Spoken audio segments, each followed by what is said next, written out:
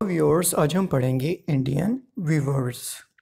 Viewers मतलब जुलाहे जो कपड़ा बुनते हैं। It is written by Sarojini Naidu. About the poet, Sarojini Naidu Hyderabad में पैदा हुई।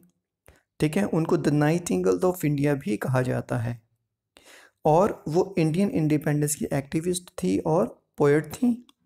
और Naidu was the first women to become governor of an Indian state, यानी कि वो पहली महिला गवर्नर थी इंडियन स्टेट की। Introduction to the poem. The Indian Weavers is a small lyric in 3 stanzas of 4 lines each, included in the folk songs section of the Golden Threshold. मतलब ये एक लिरिकल पोएम है, ठीक है ना, जिसके 3 स्टैंजाज हैं और हर स्टैंजाज में कितनी लाइन है? 4 लाइन्स हैं, ठीक है। और इसको फोक सॉन्ग्स में कौन से सेक्शन में? द गोल्डन थ्रेशोल्ड में शामिल किया गया है, ठीक है ना। और हर स्टैंजा में क्या है? एक क्वेश्चन पूछा गया है। The poem deals with Indian Trinity, Brahma, Vishnu and Mahesh, यानी कि इंडियन जो ट्रिनिटी है, ठीक है, जैसे ब्रह्म, विष्णु, महेश, इसके बारे में डिस्कस किया गया है। कैसे किया गया है वो हम पढ़ते हैं। Summary, the poet tells us about the mains journey from birth to death, यानी कि जो पोएट हमें बताता है एक इंसान के जन्म से लेकर मृत्यु तक की जर्नी, मतलब सफ़र। The poetess observes some viewers weaving a bright cloth, asked them why they were weaving such a gay cloth. अब जो पोएटेस है वो वीवर्स को देखती है कि वो बहुत चमकीले रंग का कपड़ा बुन रहे हैं। वो उनसे पूछती हैं कि भाई तुम इतना चमकीला कपड़ा क्यों बुन रहे हो? The viewers reply that they are weaving it for the dress of a newly born child. अब वो जवाब देते हैं कि हम इसको एक नवजात शिशु के लिए बुन रहे हैं। That is why the colour of the cloth is blue, इसीलिए कपड़े का जो रंग है वो नीला है। At night fall the poetess finds viewers weaving A cloth bright and multi coloured and asks them for whom they are weaving a cloth of such colors। अब रात के समय जो पोएटेस है वो वीवर्स को देखती है, वो बहुत ही चमकीले कपड़े सी रहे हैं और उसमें अलग अलग रंग हैं। तो वो पूछती है कि ये कपड़े तुम किस लिए बुन रहे हो, किसके लिए बुन रहे हो अलग अलग रंगों में? Viewers tell her that they are weaving for bridal dress of a queen. तो वो जवाब देते हैं कि वो रानी की शादी की पोशाक सी रहे हैं। In the cold moonlight the poetess finds a Weaver still at work. अब रात, आधी रात की ठंडी चांद की रोशनी में वीवर्स अब भी बुन रहे हैं कपड़ा। They are now silent and their mood is serious, लेकिन इस टाइम समय वो क्या है? गंभीर हैं। उनका जो मूड है बहुत ज़्यादा सीरियस है। They are now weaving a white cloth and they reply to the question of the poetess that they are weaving it for the funeral shard of a dead man. वो कवित्री की बात का जवाब देते हुए कहते हैं कि हम एक मृत व्यक्ति के कफन का कपड़ा बुन रहे हैं। Theme. The central theme of the poem is a parallelism that the poet draws between the 3 parts of the weaver's workday and the 3 stages of human life। यानी जो थीम है वो 3 पैरेललिज्म है। पैरेललिज्म मतलब दिन की शुरुआत, शाम का समय और रात, ठीक है। और इसको पैरेललिज्म किसके साथ किया गया है? जन्म, यानी कि फिर शादी, अडल्टहुड, और फिर उसके बाद मृत्यु। इस तरह से ये पैरेललिज्म चलता है। डिफ़िकल्ट वर्ड्स, वीवर मतलब वो व्यक्ति जो कपड़ा बुनते हैं।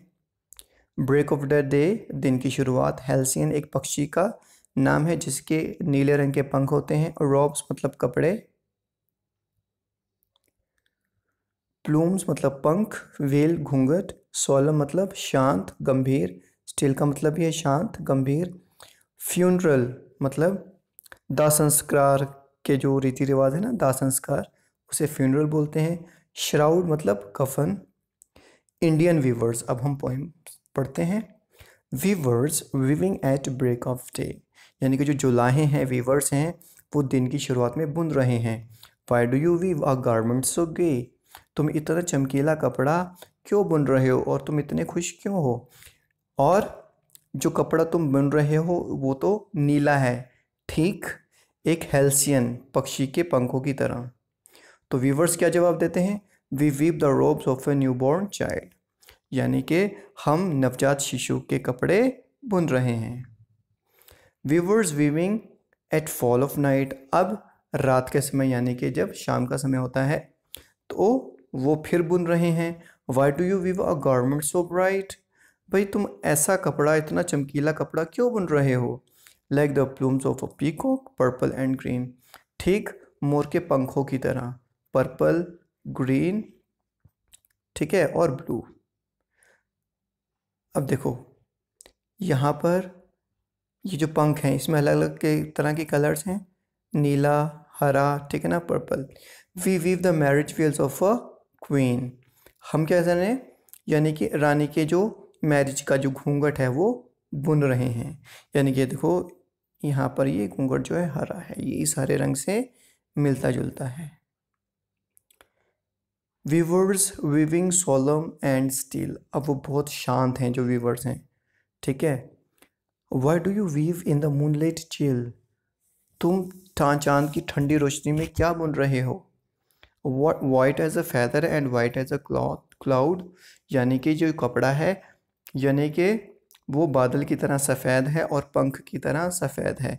We weave a dead mains funeral shroud, यानी कि वो वीवर्स जो हैं क्या जवाब देते हैं, हम एक मृत व्यक्ति के श्राउड यानी कि उसका कफन का कपड़ा सिल रहे हैं। पोएटिक डिवाइसेस, इसकी राइम स्कीम है ए बी बी। एलिट्रेशन क्या है, वीवर्स वीविंग यानी the repetition of consonant sounds, मतलब व और वो साउंड को रिपीट किया गया है, ठीक है, इसे बोलते हैं हम एलिट्रेशन। और एग्जांपल देखते हैं, गारमेंट सो गे, ओके, अगेन सेम साउंड, ग sound is repeated, we weave व sound is repeated, plumes of peacock purple, प sound is repeated, सोलम and steel, स साउंड इज रिपीटेड। अब देखो सिमिली क्या है, सिमिली कहते हैं तुलना को, कंपैरिजन को। For example blue as the wing of a halcyon white, अब देखो ये पक्षी है हेल्सियन, ठीक है ना, इसके जो पंख हैं वो नीले हैं, ठीक है ना, ये कपड़ा क्या है, ये भी नीला है। तो जो कॉमन चीज़ है वो कलर हो गई, आई बस समझ में, मतलब ये कपड़ा अलग चीज़ है, पक्षी अलग चीज़ है, लेकिन दोनों में कॉमन क्वालिटी क्या है, नीले रंग का, नीले रंग की क्वालिटी है, इसे बोलते हैं हम सिमिली यानी कि तुलना। The blue colour is compare with the wing of wild halcyon, यानी कि नीले रंग को किसके साथ तुलना की गई है, पक्षी के पंखों के साथ। Like the plumes of a peacock purple and green, अब दूसरी एग्जांपल देखो, जैसे पीकॉक के पर्पल एंड ग्रीन ये कलर होते हैं, इसी तरह से घूंघट का ये देखो कलर है, ठीक है, इसे बोलते हैं हम simile. White as a feather and white as a cloud, अब देखो ये जो पंख हैं ये भी सफ़ेद हैं, क्लाउड हैं ये भी सफ़ेद सफ़ेद हैं, और जो कफन है ये भी सफ़ेद है, इसमें कॉमन चीज़ क्या है, वाइट कलर, ठीक है ना, तीनों चीज़ें अलग हैं लेकिन कॉमन चीज़ें क्या है, इन सबका वाइट कलर है, ये क्लियर, इसे बोलते हैं हम सिमिली। अब मेटाफर क्या है, मेटाफर भी तुलना को बोलते हैं लेकिन ये डायरेक्ट कंपैरिजन होता है, ठीक है, कैसे हम समझते हैं इसको। We were weaving at the break of day, मतलब ब्रेक ऑफ डे दिन के शुरुआत में, the birth is compared with the break of dawn, मतलब जब जन्म को हम किससे तुलना कर रहा है पोएट, ब्रेक ऑफ डॉन यानी कि दिन के शुरुआत से, इसका मतलब जब बच्चा पैदा होता है तो उसके जीवन की शुरुआत होती है। We were viewing eight fall of night, यानी कि बच्चा जब बड़ा होता है एडल्टहुड को पहुंचता है, ठीक है, फिर उसकी शादी वगैरह हो जाती है, तो adulthood is compared with the fall of night, ठीक है।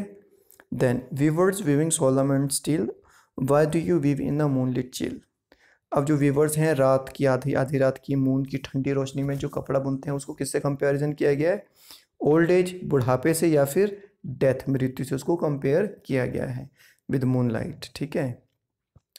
इन्वर्जन क्या होता है, इन्वर्जन मतलब वर्ड्स के जो ऑर्डर हैं उनको तब्दील कर देना, ठीक है।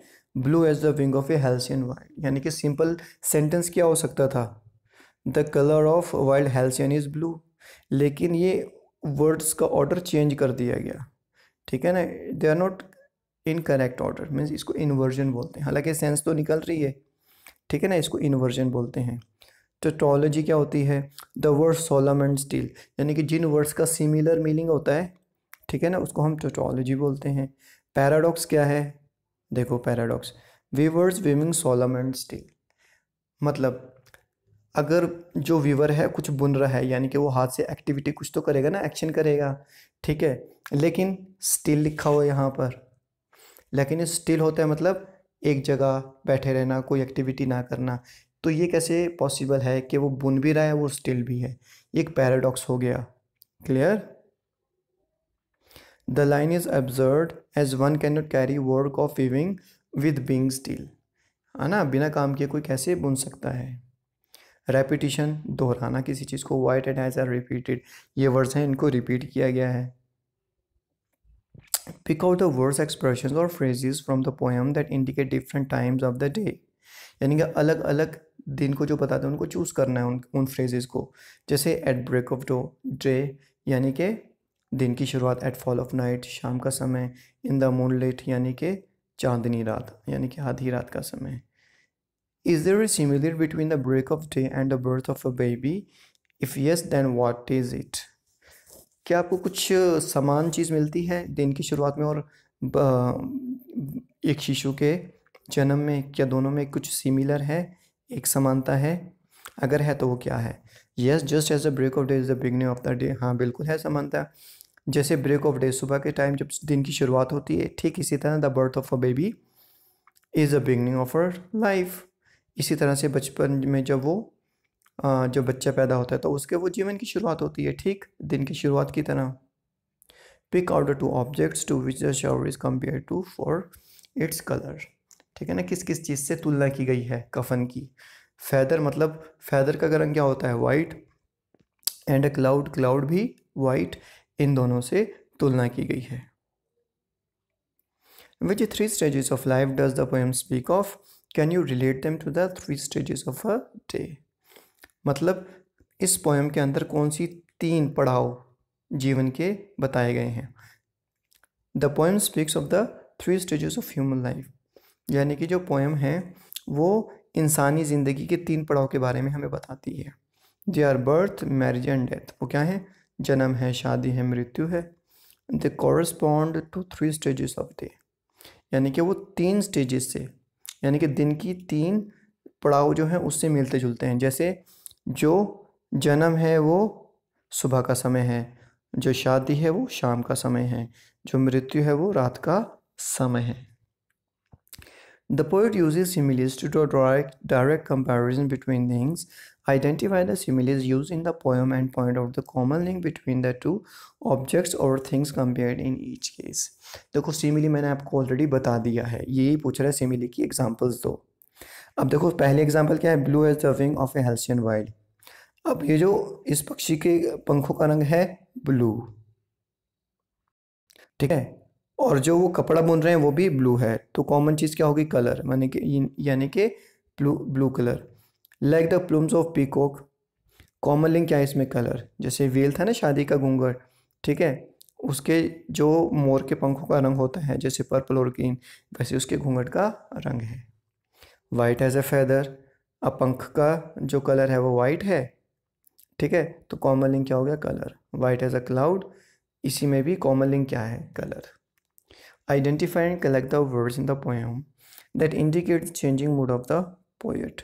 यानी कि कविता में कौन से शब्द दिखाते हैं जिससे पता चलता है कि जो पोएम है उसमें मूड चेंज हो रहा है पोएट का।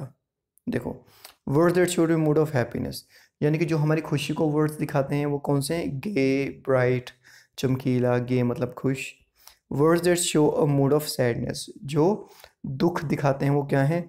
सोलम, गंभीर, स्टिल, शांत। The blue colour of the new born child dress is compare to the wing of A halcyon.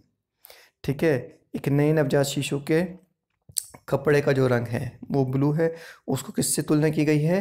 Halcyon पक्षी के पंखों से। The marriage well is compare to the plumes of a peacock because it is as bright as the colourful as the feathers of the peacock. यानी कि दुल्हन के जो शादी का जो घूंघट है उसको मोर के पंखों का जो रंग है उससे तुलना की गई है, क्योंकि वो बहुत ज़्यादा चमकीले रंग होते हैं। ठीक है, the mood off the poet in this poem changes from happiness to sadness. यानी कि इसमें जो पोएट का जो मूड है वो खुशी से गम की तरफ बदलता रहता है। Okay, I hope you understand. Thank you so much. Have a nice time. Take care. Like, share, and subscribe.